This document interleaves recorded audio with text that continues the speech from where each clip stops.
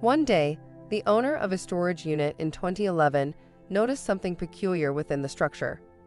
Intrigued, he decided to drill into the unit, recording the entire process and sharing it on his YouTube channel, Cyrex 686. Inside, he found two unusual round objects that demanded further investigation. In the video, he remarked, "I noticed that there were these things down here. Circular, whatever." Curiosity led him to hammer one of the objects, and to his surprise, it sounded hollow. Eager to explore further, he proceeded to drill into it, revealing a startling discovery. The drilling revealed a hollow wooden compartment behind the wall, which popped out along with his drill. Cyrex 686 exclaimed, "It actually turns out that entirely behind this wall here is another like secret passage or something." Intrigued, he contemplated entering the newly revealed space.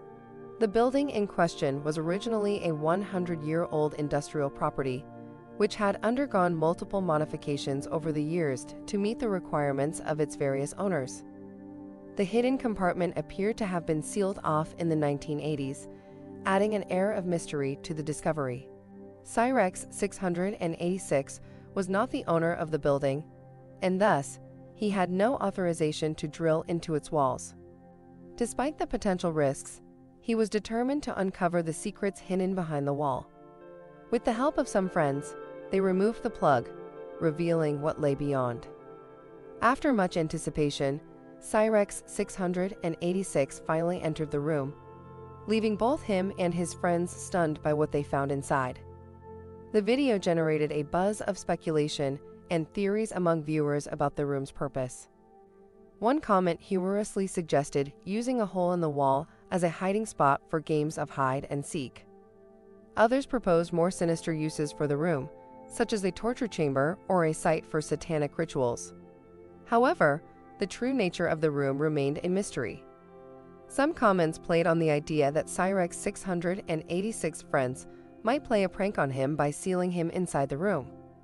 Others explored bizarre and outlandish theories, such as the room being used for unconventional purposes.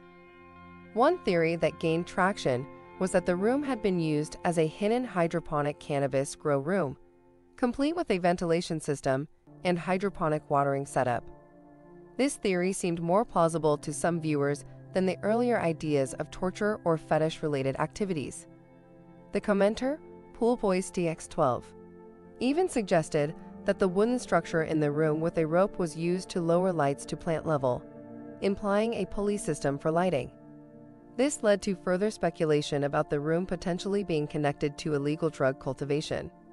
Despite various theories and speculations, Cyrex 686 later clarified that it was not related to any illegal activities, leaving viewers to wonder about the true purpose of this enigmatic room. Perplexed by the room's mysterious nature, people found themselves unable to pinpoint its true purpose. Previous theories, ranging from illicit activities to unconventional uses, had all been debunked. Despite some guesses coming close, the room's exact function remained elusive. Cyrex 686, having explored the room firsthand and inspected it in the video, decided to offer his own theory on the matter. Given his unique perspective, his judgment was considered credible. He proposed, "I think it was for liquid chemical storage. There are hookups on the outside next to the rail spur line used to supply the factory that was here before." It was important to remember that the building had originally served as a 100-year-old industrial property before being repurposed for commercial industrial units.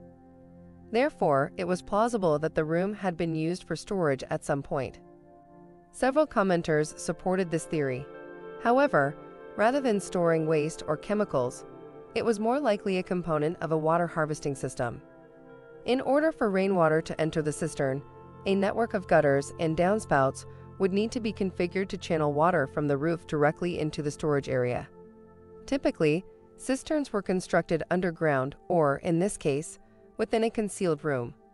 The cistern discovered by Cyrex 686 could potentially be restored and put to practical use once more. While Cyrex 686 chose not to undertake repairs on the cistern for obvious reasons, he also couldn't leave the room in its current state. He decided to make some alterations to the space and shared this information with his YouTube community. Responding to a commenter, he mentioned, "It's been a few years since I made this video. I found another secret room next to the original secret room. I was thinking of showing what I've done with the room since then. In the secret passageway, I found, which I've not gotten into yet, but found the entrance.